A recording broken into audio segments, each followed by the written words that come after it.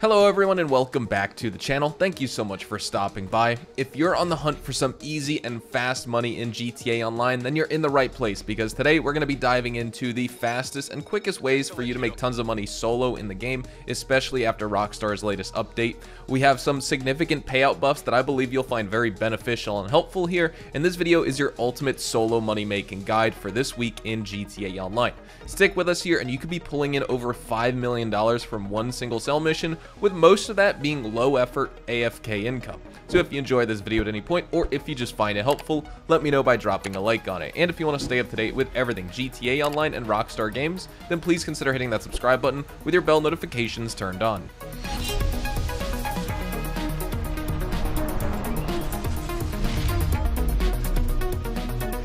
Now, all of this easy cheesy money we're going to be talking about is thanks to the current double money offer on nightclubs. First off, to begin this process, snag yourself a nightclub while they're on discount here. I recommend just picking really anyone up that you think is going to be beneficial here. I got one of the more expensive ones, but once you have your nightclub, let's talk about making money. Your first income stream is going to be the nightclub wall safe. Every in-game day, which is about 48 minutes real time, a chunk of cash is going to get dropped into your nightclub safe depending on your club's popularity. Max out that popularity, and normally it's $50,000 every 48 minutes, but of course with double money, it's going to be $100,000. So $100,000 every single in-game day or 48 minutes. To do this though, and to ensure that $100,000 payout, you need to keep your popularity high. And so you can do that by either hiring or rebooking DJs regularly. Hiring DJs fills your popularity to 100%, and rebooking them boosts it by 10%. Now that is a little bit more of an outdated method nowadays though, just because it's quite costly, even if it is effective. But what you can also do to increase your popularity is dealing with troublemakers inside of your club who show up as blue blips on your minimap when you enter your nightclub. Doing this not only bumps your popularity, but also nets you a cool $10,000 as well. To bounce these guys out of your club consistently, you can try entering passive mode before going into your nightclub to get these guys to spawn, although that's not really guaranteed anymore. Some players suggest also trying to enter passive mode before you get to the staircase of your nightclub, and at least that way you'll still get the bouncing troublemaker missions to spawn, but worst case scenario, you may need to drive a VIP to their home or to the hospital, which is usually pretty close by. Also, don't forget to invest in your staff upgrades here to reduce how fast you lose that hard-earned popularity in your club. Next up is the nightclub warehouse. Here, you can assign up to 5 technicians to gather various products in the background while you play, and you won't even need to lift a finger until it's time to sell. But just remember here, you do actually need to own the corresponding businesses here to assign the technicians to specific product. The nightclub won't take any stock away from your other businesses, but you do need to own them in the first place. So the top earner here is going to be South American Imports, and that corresponds to your Coca-Cola lockup, which is going to net you with a double money $400,000 every 20 hours.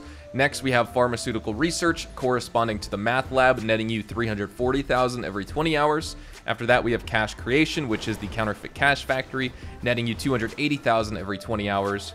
Cargo and Shipments is up next, and you either need to own a CEO cargo warehouse or a hangar for $1 million every 58.8 hours. And then we have Sporting Goods, in which you need to own the bunker for another $1 million every 66.6 hours. What I don't recommend you do is waiting the full time for your full 66.6 hours so that everything fills up, and then you can also switch some technicians to organic produce and printing and copying. Some players do that. I do not recommend it. What I recommend you do is just sell when your South American Imports fills up in that first 20 hours, and then just rinse and repeat that part of the production for your nightclub. You'll get progress, of course, on Cargo and Shipments. You'll also get it for 20 hours of Sporting Goods, and you'll also fill up South American Imports, Pharmaceutical Research, as well as Cash Creation. Now, another tip for stocking up on your warehouse here is to call Johan for some nightclub sourcing missions, which are paying out double money right now as well. This means you can fill up your warehouse twice as fast, and to hold all this product, just make sure you purchase enough storage levels. Honestly, I just recommend buying as many as you can. And then finally, it is going to be time to cash out, right?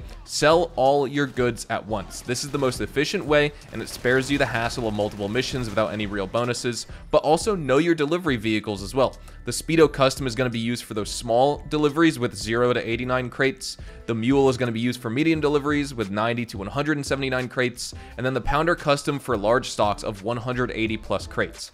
customize them for extra protection here, which is going to be particularly useful if you're selling in public lobbies, which you need to do in fact to get that $5 million. Use the ghost organization feature to keep off the radar during your sale missions, which can really smooth out the selling process. And some missions might involve you needing a cargo bob for specific delivery scenarios, like airlifting a mule to an offshore rig, but that's more of a rare occurrence. I wouldn't really worry about it. If you sell in a public lobby with 20 or more people, you can earn an extra 50% on the total value of the sale, so that's some insane money that can be made this week, because that'll be $5,070,000 in total if you sell a full nightclub. Of course, probably not going to want to do that. I don't really recommend you wait because you'll be sacrificing a lot of money, but it is kind of an insane amount. Now, side note with the mule delivery vehicle, I would recommend players also do not buy this vehicle if you have not already. Just stick with the Speedo and the Pounder Custom because the mule just sucks. It's got bad weapons, bad armor, and bad defensive capabilities, and since you can just use the Pounder Custom in place of the mule if you have more than 90 crates but don't have the mule purchased, then you might as well. If you're an unfortunate soul and player like me out there who bought all 3 delivery vehicles when this update dropped, then sadly there's no way to get rid of your mule. You're actually just going to be stuck using it if you have reached the crate threshold where that's going to be your sale vehicle, so that kind of sucks right there. And then lastly, a killer strategy here to maximize your earnings while you're waiting for your nightclub to fill up and still take advantage of your nightclub popularity while safe is just go AFK. You can do this by heading to an apartment building where you own multiple units. You can step down as a CEO or an MC president and just hang out at the apartment selection screen. This keeps the game running and your technicians busy, all while you're away from your console or PC. You can also AFK at your CEO office garage floor selection screen, just like you would at the apartments. Or you can even view your DJs off of your nightclub TVs. This is a low effort way to ensure that when you return to the game, you've got plenty of products ready to sell this week. And of course, that's the more passive and lazy way of going about it. If you're actually playing the game this week, then be sure to keep carrying on with all your other favorite money-making methods while you collect your money at the wall safe and you fill up your warehouse. But with that said, that's all we have time for in this video. If you missed my rare vehicles video from yesterday where we reviewed all of the top picks for Rockstar's removed vehicles that they brought back into the game this week for a very limited time only, make sure to go check that out. Also, tomorrow we're going to be discussing all of this week's best vehicle discounts as well, so make sure you stick around for that video and go watch the other uploads from this week if you have any more questions on Rockstar's new GTA Online nightclub update. Hopefully you all enjoyed the video here today, and if you did, hopefully I earned your like on it. And of course, if you are new to my channel and you want to stay up to date with all the best GTA Online, Red Dead Online, and of course Rockstar Games content as a whole,